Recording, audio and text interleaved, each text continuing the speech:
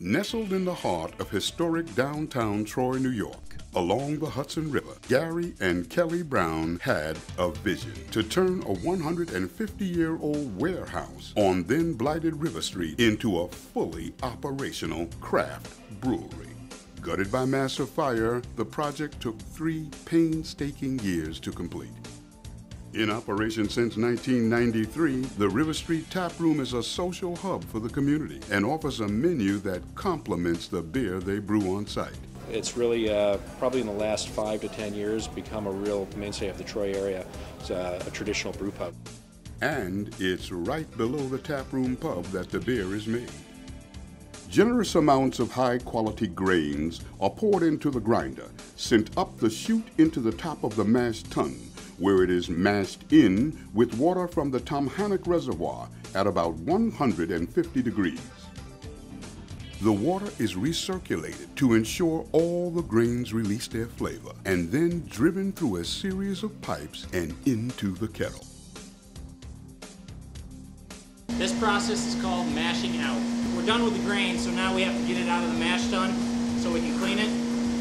Now the process is fun, as you can see. I'm just kicking it out with my feet. It's a little hot in here, so I gotta get back to work. The kettle heats the young beer or wort to a rolling boil, where the brewers then add in hops for aroma and flavor. The wort is then diverted through pipes into the fermenter. They add yeast, and then it sits for about 2 weeks until it becomes beer. Brown's produces a variety of different styles of beer, but none is more popular than their pale ale. Pale ale is our signature beer. Has been for years. It's really picked up a following in, I guess, the mid-90s when we started producing it. It has a very nice balance between malt and hop. It's not overly bitter, it's not overly malty, but seems to have nice balance, and that's something that we found really is what makes a beer drinkable.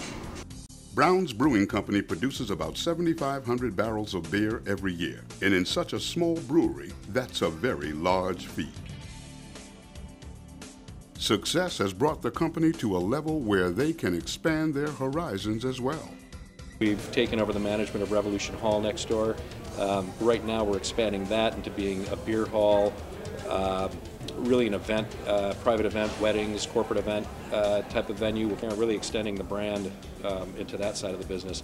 Over the years, the River Street district of Troy has blossomed into a booming hub for local business. And in no small way, Brown's Brewing Company's tradition of brewing timeless beers with fine pub-style flavors has added a hallmark to the community that will entrench it into the already long history of this area.